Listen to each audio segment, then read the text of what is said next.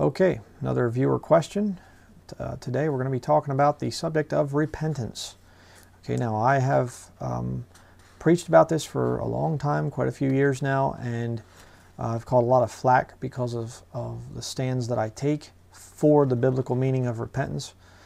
And we're going to be going over what, because I've talked about this in other studies, but this, email that I got here, is saying,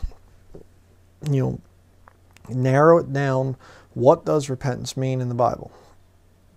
Well, I will tell you right here at the beginning, there are multiple meanings of the word repentance. You say, well, then how do we tell which one is the right one? What's the context? It's not about one being right and one being wrong. It's simply saying, what is the context of this thing? All right. Let me read you the email here. And of course, I'm going to save the name. I'm not going to show this on screen or anything. But the subject is, can you please clarify for us the true meaning of repentance? Okay, it says here, Dear Brian, my husband and I need clarification on the true and complete meaning of repentance. I have listened twice to your sermon, Repentance and the True Gospel, and I can see that you explain repentance as a change of mind only. I am saved only for the last 3 years, my husband for 10 years or more, and yet we struggle with this basic stone teaching of the true gospel. The more we understand it, the better we can explain to the lost and not teach them heresy. I can see few teachers say the same thing, repentance is a change of mind, period. But when I look back at how I felt when I repented, I don't see it only as a change of mind and direction. It is more than that. Here's how I felt, and please correct us and teach us the truth, as we can't find a complete teaching of the repentance and gospel. Okay, before I go on there, let me just say that, I try as hard as I can to try and keep the gospel as a very, very simple thing. And, the gospel is that Jesus Christ died for your sins, buried, rose again. If he just died for your sins, it wouldn't mean anything. He has to be buried, and, like everybody else. But then the thing that separates Jesus from other saviors, other leaders out there, religious leaders, is Jesus rose from the dead. See, that's where what we believe is different. Muhammad didn't rise from the dead. All the popes are dead, worm food in the ground, fertilizer. Buddha didn't rise from the dead. All of these guys, they didn't rise from the dead. Jesus Christ did. That's what separates us. But then, okay, why did he do that? Why did he die on the cross? Why was he buried? Why did he rise again the third day? What was the point of that? Well, you say, so that we could get saved. Okay, saved from what? Well, an eternity in hell. Why would you go to hell? What's the purpose? Why are you going to hell? Is it just everybody goes to hell, like it or not or whatever? What puts you in hell? Sin. That's why Jesus died on the cross, because we aren't able to work our way into heaven. Okay? Your good works can never get you to heaven. So what is it that condemns you? What is it that keeps you out of heaven? You say lack of good works. Well, lack of good works, but it's your sin that condemns you. If you die before you have a knowledge of sin, under that age of accountability, a little child or something that can't understand that they're sinning against God, you die under that age, sin's not imputed to you. Okay? God does not charge you with sinning. But you read later on, when you get older, the wages of sin is death. Okay? So now, understanding I'm a sinner, I can't save myself. My good works will never save me. Jesus died on that cross. Okay? Now, how does repentance come into this whole thing? Well, repentance falls in there with, I understand I'm a sinner. And understanding that you're a sinner, saying, I'm going to get saved, why would you continue in the same things that you're doing that have you to that point of being convicted now? And see, this is where the whole thing comes in, this heresy of easy believism, because they try to divorce that from the gospel. They try to say, you shouldn't be convicted of sin. You shouldn't say, I'm going to have a changed life after salvation. Things are going to have to change. I don't even understand what all it's going to be yet, but I know if I come to God and I get saved, He is going to tell me what to do at that point in time, and He is going to convict me of sin, and He is going to make my life change. See, it's not about you get saved and then you do all these things to merit your salvation. That's works salvation. I have never taught that. I have never once taught that. And people put that thing on me. Oh, you're teaching works salvation. I am not teaching works salvation. God, through His Holy Spirit, when you get saved, He comes upon you and your views and things of sin will change. Then you live a sinless life. I didn't teach that either. Okay, again, that gets put on me or something. No, you don't just all of a sudden become sinlessly perfect in terms of your regular life and things. Of course, the righteousness of Jesus Christ is imputed to you. So in eternal record, okay, yes, your sins have been paid for by the blood of Jesus Christ. All sins, past, present, future, are washed away. But if you live in sin, if you mess around with sin, now the judgment is different. Okay? Before, when you're lost and you are living in sin, well, you're on your way to hell. You're condemned to hell. You're headed there. But when you become saved, now you are a son of God, daughter of God too, if you're a woman there, but it just falls under the heading of son of God in most verses. And you're a son of God, and now you're judged as one of His children. See? So that's the whole deal here. But the whole issue is this thing of repentance. And the reason repentance, the way I preach it, the reason it is so much spoken against is because you have false teachers out there that have never had their pride broken. They have never looked at themselves as being worthy of death and hell. They have never come to the point of saying, you know what, I'm just broken. I can't do anything to save myself. God, have mercy on me. I'm just a wicked old sinner. And their life really doesn't change much. They take on some kind of external regulations or some kind of religious practices or something like that. But you look and it's just, you don't really see that changed life that comes from true conversion. But we're going to look about that in the study. But back to the email here. It says, first of all, I realized, what have I done? Which means feel sorry for the sins I have been doing and the direction I was going away from God. Secondly, I changed my view of God. If before was not thinking much of Him and His power of salvation, now I realized He is the only one who can save me, as all my trials failed. So I turned to God. Thirdly, I stopped at that moment from the sin I was doing, sin which made me realize what have I done. So it is a stop there from sin, but we know that we cannot stop sinning only for a day or a week, but then we won't be able. We have the proof of all our life of trials being good and stopping sin. Okay, therefore comes to part 3. I'm going to talk about part 3 here, or part 4, excuse me, and then I'm going to talk about part 3 in a minute. 4, we ask God to save us and help us to stop sinning, as by our own power we can't. This is how I felt, how it happened to me. I forgot to shut the chime off again.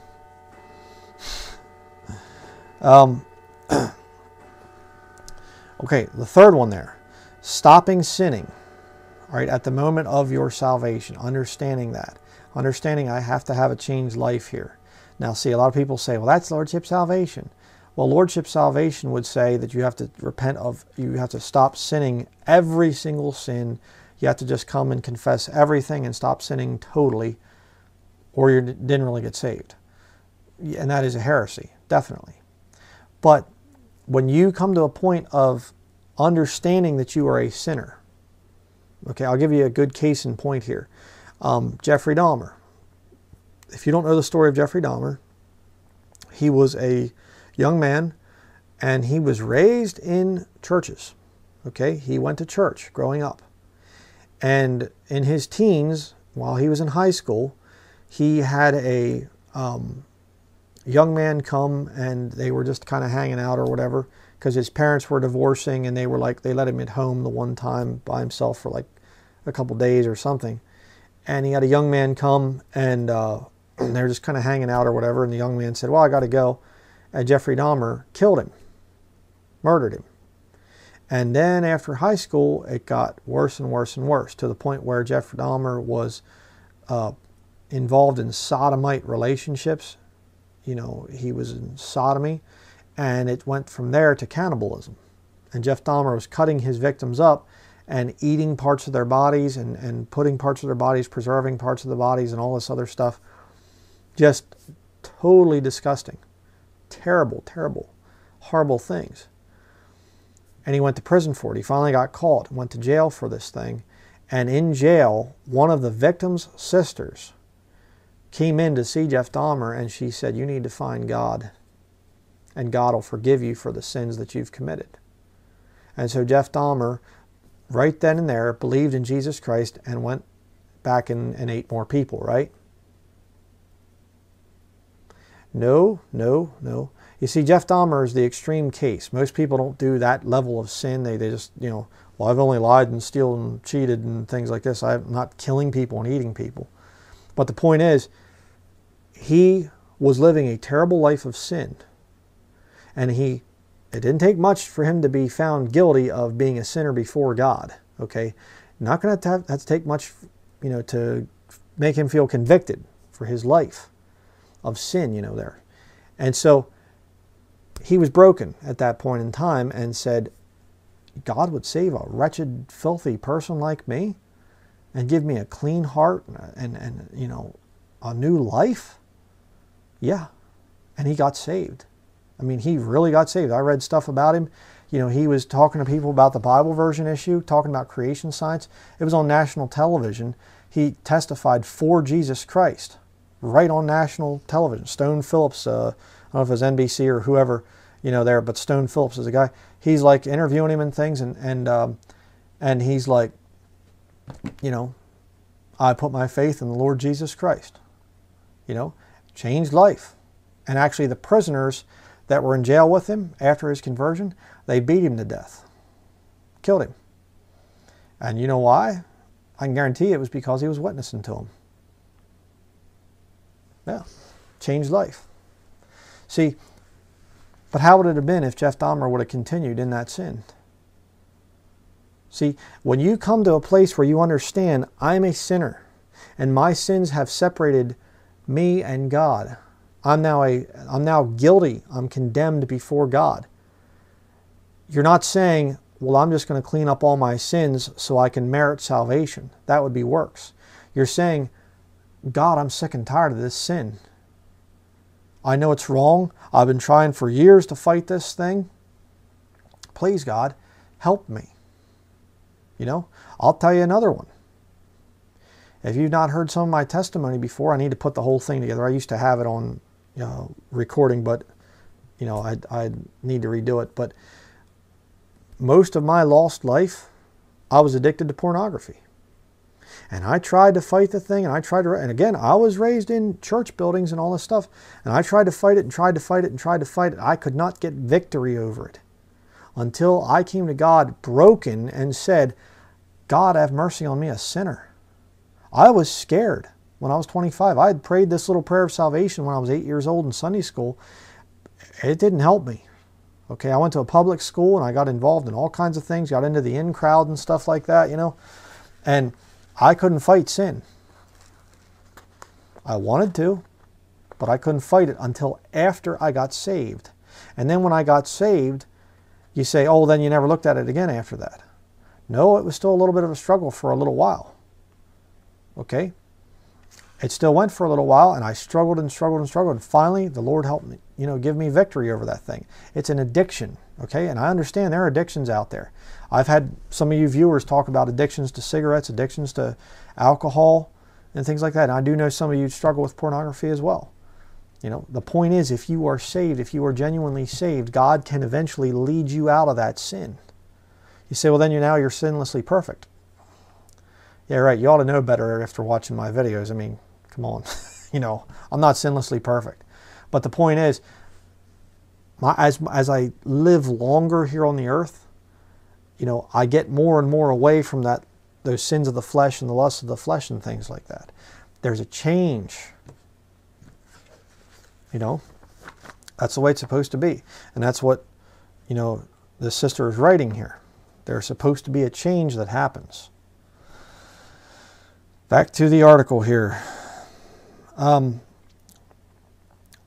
She says here, now we myself are confused, as I used to listen to lots of Jack Hyles teachings and David J. Stewart, and both mention that you don't have to feel sorry for sins and you can't stop sinning. Again, that's a misconception there. You don't have to feel sorry for sins and you can't stop sinning. Well, wait a second. Yes, you do have to feel sorry for sins. God be merciful to me, a sinner. The Bible talks about that, feeling sorry for your sins, and you can't stop sinning. Well, that's true. That's true. You can't stop sinning. You're always going to be tempted to sin. Okay, and if you can break down every little thing about sin and your impure thoughts and lying and pride, gluttony, Thanksgiving, I mean, most people practice a little bit of gluttony at Thanksgiving. See, so you can pick out all those little sins and stuff and you can say, see, you can't stop sinning. So why would you have to repent of sin to be saved? See, the little mind games that Jack Hyles and this David Stewart guy, the JesusIsSavior.com thing.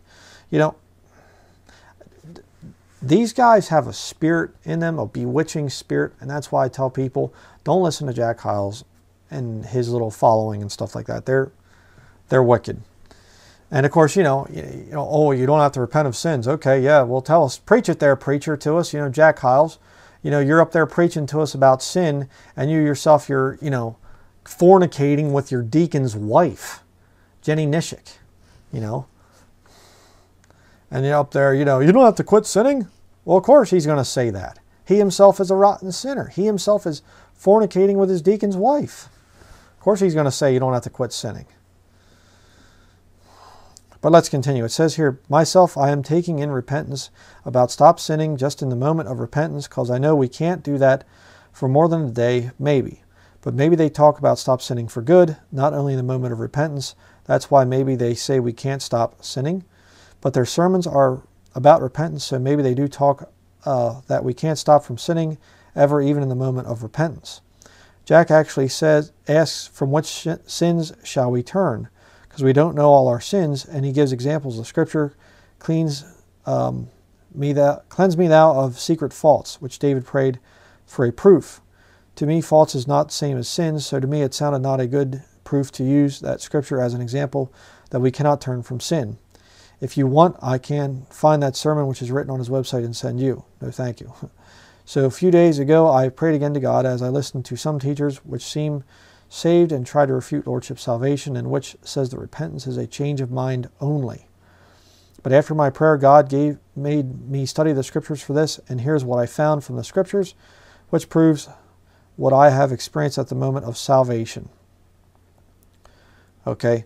And of course, that thing that Jack Hyles says, about secret faults and things like this, that you can't even realize all the sins, See, again, it's this Jesuitical mind control tactic. Stephen Anderson uses this all the time. I can prove to you, I can document that some Jews in Israel are not really Jews. They aren't kindredly Jewish. And that's true. That's true. That's very true. There are some people that have just converted to Judaism and they became citizens of Israel and whatever. But see, what they'll do is they'll say, so because I can prove that some Jews are not truly Jewish, then that throws off all Jews. No Jew can truly say that they're truly Jewish. That's a stupid line of reasoning. And see, Jack Hyles is doing the same thing. You can't possibly, repent of all your sins that you've ever committed. So therefore, why repent of any? No, that doesn't work that way. That's stupid. You're coming to God and you're saying, I'm a sinner. And out there, what your main sins are. You know what you're struggling with. I don't have to tell you. It's between you and God, and you know that there are issues in your life that are making problems between you and the Lord. It might be pride, it might be covetousness, it might be whatever. You know what it is that you have to get cleaned up. But it says here, we're going to look at a bunch of scriptures coming up, but I'm just trying to get through this email here. It says, also in order for you to know what I believe is that we are saved by repenting, full meaning below, turning to God, asking Him for forgiveness and salvation. We are saved by grace alone and no works whatsoever. We are not kept saved if we do good works. We are sealed forever on salvation. We do good works as a thank you to God, and because this is the way the Holy Spirit makes us feel after salvation, we do works after salvation as a proof to ourselves and the world that we are saved out of gratitude to God. We try to please Him now, if before we couldn't care less of Him. I believe sooner or later it has to show fruits, works meet for repentance. That's what the Bible teaches. Proofs of our repentance and our rewards in heaven. It is very strange that I cannot find a good simple teaching in Scriptures to back it up for repentance. Yes, we do have to teach the saved about this and that, and how to stay strong in true teachings, but our main concern should be for the lost, to make teachings for the lost mainly, to explain repentance, salvation, and of course, what you are doing, misconceptions of hell, angels, who God really is, etc. Plus, these teachings might remain left behind for them if Antichrist won't find it and destroy it. Here's what I found from the Scriptures. Okay, now we're going to look at some Scriptures here. Okay, but just very good points here so far, and a lot of good arguments. And this, I mean, this is something that a lot of the brethren are fighting over more and more, because the Bible says in Matthew chapter 24, because iniquity shall abound, the love of many shall wax cold. So what do we have in the last days? Do we have a little bit of iniquity or a lot? A whole lot. So there's a lot more area where you can say, yes, but I know somebody, and they say that they're a Christian, but they're watching Hollywood movies, which wouldn't have existed 100 years ago, essentially, and they're doing this and they're doing that, but I think that they're still saved. And see, iniquity abounds. That's why there's such a problem with this whole thing. That, and also in most of the free countries like America especially, you can have, you can be a Christian and it doesn't cost you a thing. Okay? I mean, try out going over to Pakistan or some Islamic country like that and saying, being a Christian isn't going to cost you anything. It's not going to mean a changed life. Tell somebody over there that. They'll laugh in your face. They'll say, what are you talking about? You must be from America. But let's first go to Luke chapter 13, verse 3. Here we have the first verse that's listed on the sister's Scriptures list. Luke chapter 13, verse 3. I tell you, nay, but except ye repent, ye shall all likewise perish. She has written here, if you do not repent, you cannot be saved. Okay, now, what is the repentance here in Luke chapter 13? Well, let's get the context. Look up at verse 1. There were present at that season some that told him of the Galileans, whose blood Pilate had mingled with their sacrifices. And Jesus answering said unto them, suppose ye that these Galileans were sinners above all the Galileans, because they suffered such things? Okay, what happened to them? Pilate sent in basically soldiers, I would assume, and killed them. They're in there doing their sacrifices and stuff, these Jews, and Pilate's like, sends in a bunch of soldiers, just kills them. So they got the animal sacrifice there, and the blood's on the floor and things from it and whatever, and now their blood's mingled with that blood of the sacrifice. And Jesus says there, suppose ye that these Galileans were sinners above all the Galileans, because they suffered such things? Verse 3, I tell you, nay, but except ye repent, ye shall all likewise perish. Now what's going on there? Nationally, Israel was suffering. God was using heathen nations to punish Israel at this time. Why? They had rejected Him. They were doing their own thing. They were getting wicked. They were raising up all these traditions and things of men to overthrow Scripture. There was all kinds of trouble back then. So God's just like, go ahead, heathen, go on in there and destroy them, whatever. So what is this talking about here? This reference to repent. Except ye repent, ye shall all likewise perish. It is talking about a change, okay? A change of mind, a changed direction there, all right? If your nation turns away from God, turn away from God, if they don't turn back to God, except ye repent, ye shall all likewise perish. That's what Jesus is preaching there. In other words, any nation that turns its back on God is going to suffer pagan armies coming in and destroying people, killing people. And it wasn't that those priests were just wicked and things like that, and God singled out those priests alone. No, no. It was that the nation was wicked. And because those priests are part of the nation, they might have been good people and whatever else, but they had to suffer because God's judgment was on the nation of Israel. You know, and America today, except we repent, we are going to likewise perish, is what happened to Israel there in the first century. Right now, with all the sodomy and the abortion and all these other horrible things that America is doing, and Hollywood, and the biggest pornography producer in the world, all this stuff, the government shipping in drugs, and I mean, all these things, all this wicked stuff. If we don't repent, we're going to likewise perish as other great nations have in the past.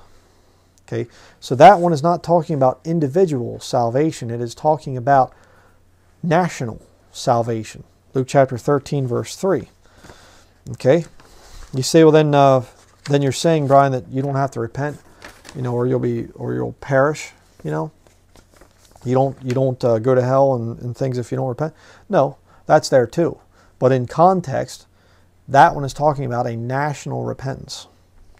So let's go on to the next one. Luke chapter 24, verse 47.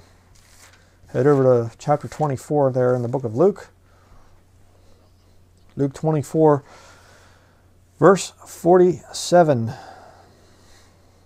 Actually, we'll go up to verse 46. And said unto them, Thus it is written, and thus it behooved Christ to suffer and to rise from the dead the third day. Okay, like it says over in 1 Corinthians chapter 15, the gospel is death, burial, resurrection of Jesus Christ. Verse 47, and that repentance and remission of sins should be preached in his name among all nations, beginning at Jerusalem. And ye are witnesses of these things. Okay, so you have repentance and remission of sins. Now, is that national or is that individual? It's individual. That time it's definitely individual. So we see that repentance is tied with remission of sins. Now, if repentance, Jack Hyles and his cult out there, they say repentance is turning from unbelief to belief. Okay, what are you believing on? The death, burial, resurrection of Jesus Christ. Okay, why? Why are you believing those things? Just because you want to go to heaven when you die and you're going to continue in your sin here and just not have anybody tell you about your sins and things, not be broken, not be concerned, you know, and things about that you're a sinner. I'm just going to be, you know, whatever, I'm just going to believe and just pray a prayer and I'm going to be in, and then I can live my life however I want after that. See, that's a problem. Repentance comes there when there is an understanding that you are a sinner and that you cannot save yourself. Okay, so that repentance leads to remission of sins. Right? And that verse right there, it's not saying belief and remission of sins. It's repentance and remission of sins. You say, well, then belief, you're saying no belief. No. See, because salvation it encompasses the thing of understanding that you're a sinner and understanding that those sins are getting you in trouble with God and saying, I don't want to live this way anymore. And coming to God saying, I'm a sinner. Have mercy upon me as a sinner and change me. And I believe that Jesus died on the cross to pay for my sins. Lord, please save me. See, it's all one event, but there are individual parts in that one event. Right? You don't just say, I mean, you know, if it's just only belief and there's no repentance, there's no understanding of sin and things like that, understanding why you would be going to hell, if that's not there, then there's a lot of people that are saved that have no desire at all to live for the Lord. I mean, there are hundreds upon hundreds of churches now, you know, these Babel buildings, that are sodomite friendly and openly accepting of sodomy. Sodomite churches. They believe in Jesus as their Savior. And you can check those places out. You can check out their websites. They will tell you the gospel, but they leave out repentance. Wonder why that would be. Next, we're going to go to Acts chapter 2, verse 38. That's the next one here on this email. Acts chapter 2, verse 38. Okay, it says, Then Peter said unto them, Repent, and be baptized every one of you in the name of Jesus Christ for the remission of sins, and ye shall receive the gift of the Holy Ghost. Okay, so there again you see the thing of repentance being tied to the remission of sins. Now, I want to say this about the early part of the book of Acts. Acts is a transition book. Matthew is a transition book. Hebrews is a transition book. So you have to be real careful about some of the doctrine that's being taught in it. Okay, Matthew, you're transitioning from Old Testament to New Testament. Okay, coming over there. And the kingdom is being offered. It's the only book in the entire Bible that says kingdom of heaven. Talked about that in other studies. So you're transitioning there where Jesus Christ is showing up and he's offering the kingdom. They reject the king. Jesus dies on the cross, buried, raises again from the dead. Now the early part of the book of Acts, you have the kingdom is still being offered to the Jewish people. Okay, they can still accept Jesus Christ as their Messiah. That's why you aren't seeing many Gentiles in the very early part of the book of Acts. At the end, the Jews are dealing almost exclusively with Gentile believers, you know, and the Jews are just hunting them down wherever they go, you know. So there's a transition in the book of Acts. The transition in the book of Acts is the gospel is first taken to the Jews as a nation. They, you know, the gospel that Jesus Christ just fulfilled with his death on the cross. And that gospel is going to the Jewish people, and they reject again nationally, so now it goes over to the Gentiles until the time of Jacob's trouble, you see. Hebrews, the book of Hebrews, you're going from the church age, which we're now in, into the time of Jacob's trouble. All right, so again, it's another transition book. So people can get really messed up in the book of Matthew, book of Matthew, the book of Acts, the book of Hebrews. You can get really messed up in those three books. And this is another one right here. You cannot base salvation today off of Acts chapter 2, verse 38. All right? Very important there. Repentance and baptism is not going to save you. Okay? It's faith. All right? That's the mode of salvation right now. Faith, not baptism. All right? That's another one that's very important to get. But again, though, you see the thing of repent for the remission of sins. Now, next go to Acts chapter 3, verse 19.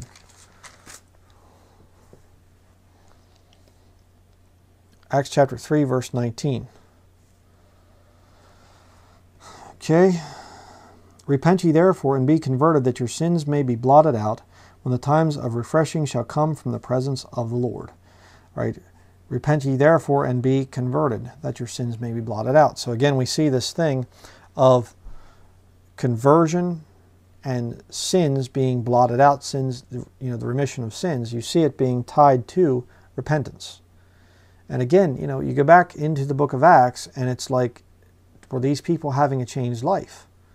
Was there a change that happened after their salvation? Yes, obviously. You know, Stephen. Did Stephen's life change after he got saved? Acts chapter 7? Yes. How about Saul? His name changed to Paul. Acts chapter 9. I saw recently in one of my SAA, you know, Stephen Anderson in his live videos, I said Acts chapter 8 for Paul. No, it was Acts chapter 9. Messed up there.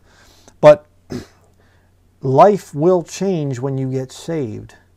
And it's not about you as a person changing things and doing all kinds of stuff to merit your salvation. No, no, no, no, no. You know, it's about the Lord coming upon you and His Holy Spirit indwelling you and saying, okay, do this, don't do that, you know, whatever else, like that. Your relationship to God changes. Okay, next go to Acts chapter 11, verse 18.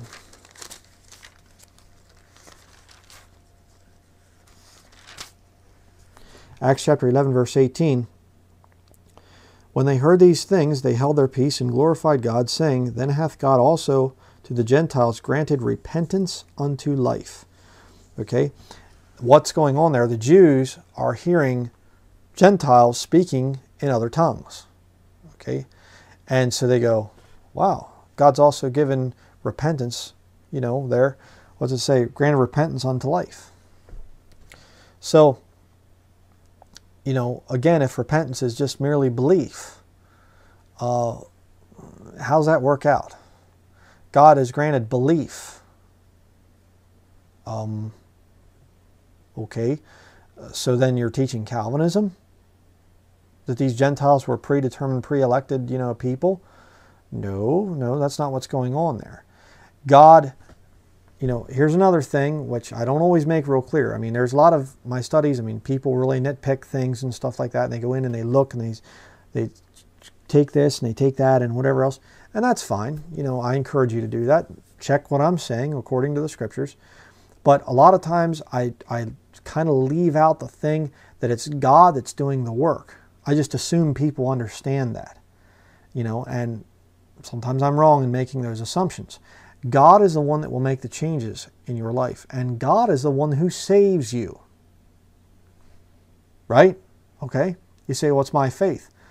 Well, if you come to the Lord and you aren't meeting His standards for salvation, you come in your pride, you come mockingly and say, I've had atheists do that with me. They'll go, I believe that Jesus died for my sins, and I just want to be saved, and I prayed in Jesus' name, amen. Ha, ha, ha, ha, ha.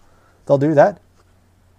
Now see, if you're an easy believism person, that atheist just called upon the name of the Lord to be saved. See? No, but it doesn't work that way, obviously. You'd have to be rather stupid to think that atheist is saved now because he, said that he believes in Jesus. Obviously he doesn't. He's just being sarcastic, But you have somebody that says, I want to use this Christian religion for my profit. I forget one of the popes, early on, one of the popes, I forget what it was, around, I forget what, 700 to 800 AD, something, I forget. I should have that written. It's not part of the study or whatever, but one of the popes said how profitable the fable of Christ has been to us. It's in the movie The Forbidden Book. They quote that, how profitable the fable of Christ has been to us. Now, if you'd have talked to that guy, if you'd hear him preach or do his official declarations, I'm sure he said that he was a Christian, that he believed in Jesus. But he was using Jesus to make money, just like Jack Hyles did, and a lot of these other guys, ministers of Satan. So, again, what is the repentance there? That God grants repentance to somebody. That is, they come to God and God looks and He looks at their heart and He says, okay, I see that you've come to me in the right condition. You're a sinner. You can't save yourself. Therefore, you came in the right spirit. You came with a broken, contrite spirit. I'm going to save you. You're not here, like the old hymn, Rock of Ages, in my hand no price I bring, simply to thy cross I cling. I don't bring any, there's no self-righteousness. I can't merit my salvation here in any possible way. I simply just have to fall at the mercy of God and just say, God, be merciful to me, a sinner. See? Repenting of your pride, turning from that pride. But let's continue. Says here, it is commanded of God for us to repent. It is not an option. Acts chapter 17, verse 30. So go to Acts chapter 17, verse 30.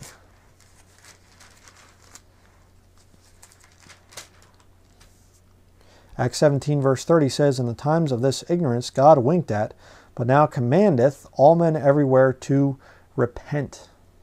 Okay? What's going on there is, in the Old Testament, you had God was dealing with one nation, the nation of Israel. Now you could come in and you could be converted into that nation and become, into that religion, I should say, and become a citizen of Israel there. You could do that. But most of the other nations were just heathen, and God wasn't dealing with them.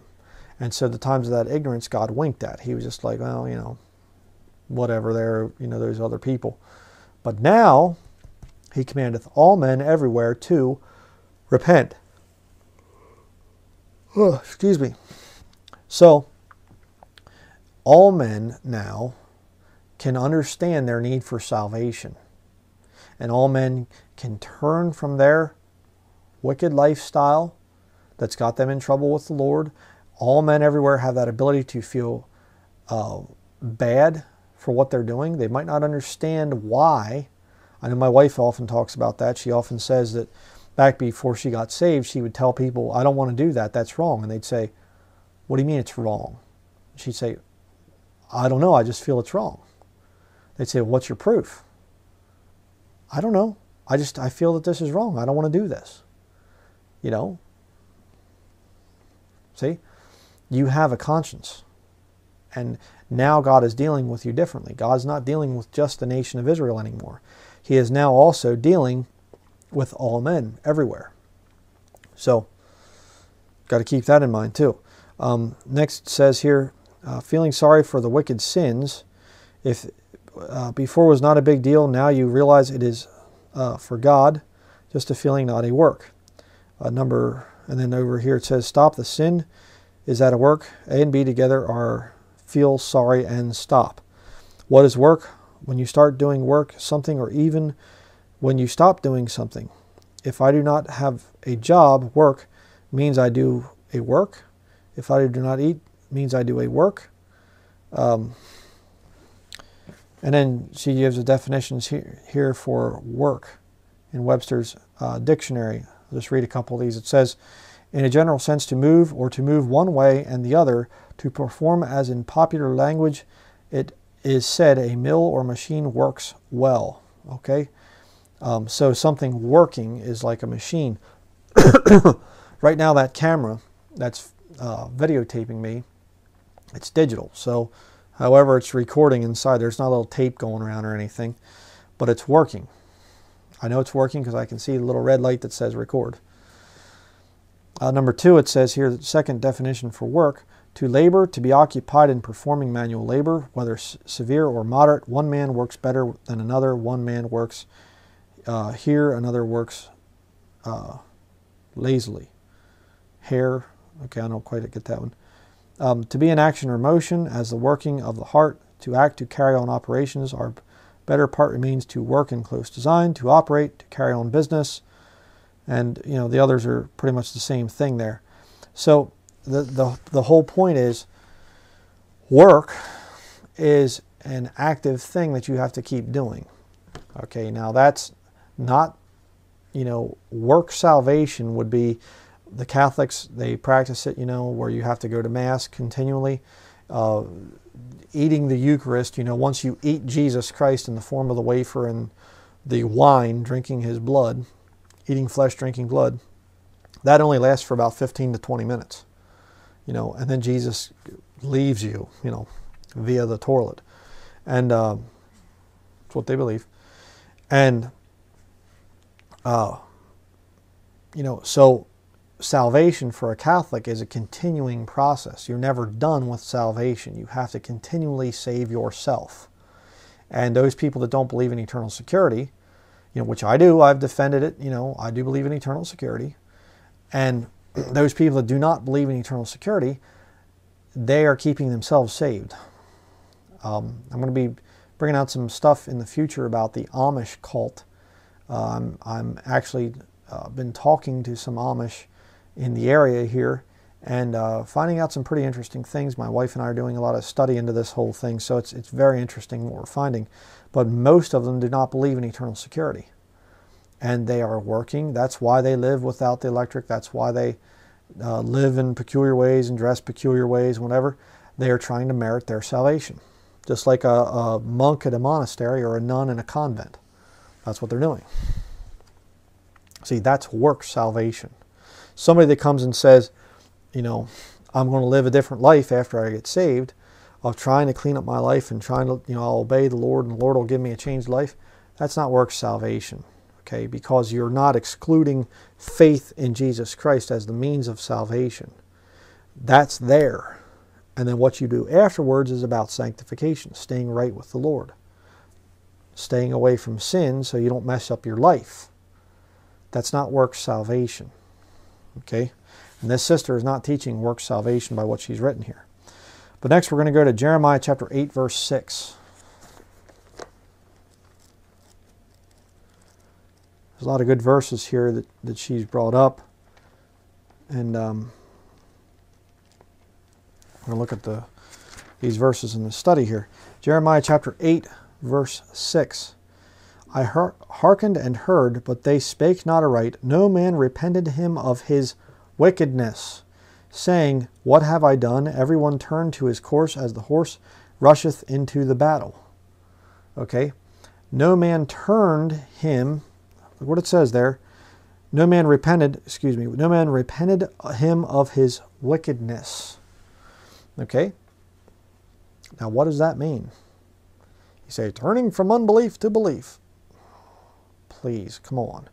First of all, Jesus Christ hadn't even died on the cross yet at this point in time. We're back in the Old Testament. But secondly, look at that. Repented him of his wickedness. See, it is something where you are turning from living that life of wickedness. You know, and you say, well, then you'll never sin again. No, no, no. That's not the argument here. The argument here is not turning and becoming sinlessly perfect in and of your own works, in your own system there. It's simply saying your attitude, your mindset changes to that life of sin that you once lived. And now by God's power, when God saves you and His Holy Spirit comes upon you, now you have the ability to turn from that sinful life of your past and to have a new life in Christ Jesus. Do you understand that? A lot of people don't seem to get that. And they're defending all kinds of people out there that simply say that they're saved, and yet things aren't quite lining up. Next, go to Job chapter 42.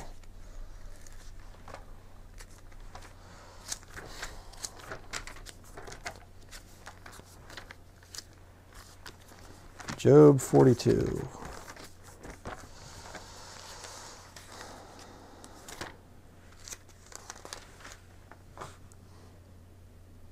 Okay, wherefore I abhor myself and repent in dust and ashes.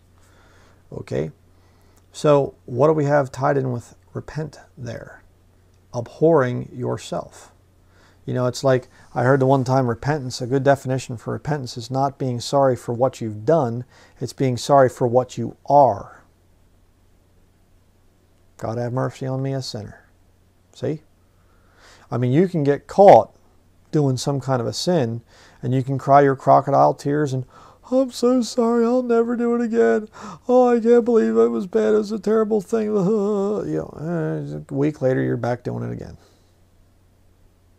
But see, it's a different philosophy when you come to the Lord and you say, I'm not only sorry for what I've done, I'm sorry for who I am, for what I am. I'm useless before you, God.